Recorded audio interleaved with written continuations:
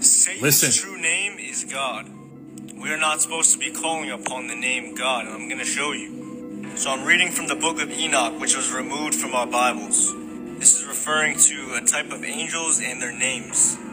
And the third was named Godriel, or shortened would be God. He it is who shown the children of men all the blows of death, and he led astray Eve. So this is literally talking about Satan, the one who led astray Eve, right, in the garden. His true name is Godriel, which shortened would be God. Now, if you go on Google and you type in God definition, you'll see this little name pop up next to it, G-A-D, God. The same way it's pronounced in Enoch, with that little vowel point above the A. Now look at this. Baal God means Lord of Fortune. Why do you think on the back of our money it says, in God we trust? It's not talking about the Most High of the Bible. Right. It's a reference to Satan, the evil one. Knowledge is power. Now check this out. Every time you see Baal in the scriptures, it actually is just the Hebrew word for Lord. Right. So we're not supposed to be calling him Lord either.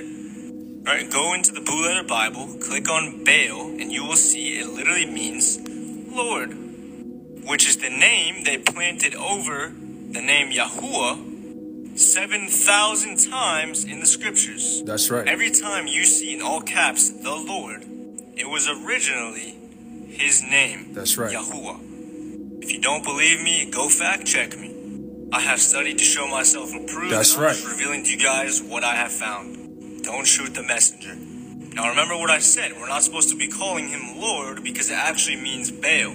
Go to Jeremiah 23 verse 27, whose true name is Yirmiyahu, who attempt to cause my people to forget my name for Baal. All praises. Or Lord. Remember guys, Satan is literally the father of lies. That's right.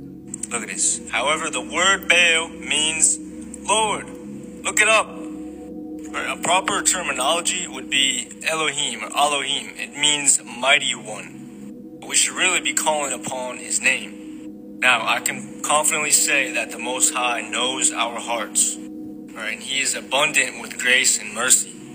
But now that you have this information, do your research on the name of Yahuwah and pray about it. Alright, don't treat this pearl like a swine. You all need to study to show thyself approved, right? That is a duty that we all have. That's right. So don't just push this aside and continue to say God. Go do some research and prayer. I'll see y'all in the next one. Don't forget to like and follow.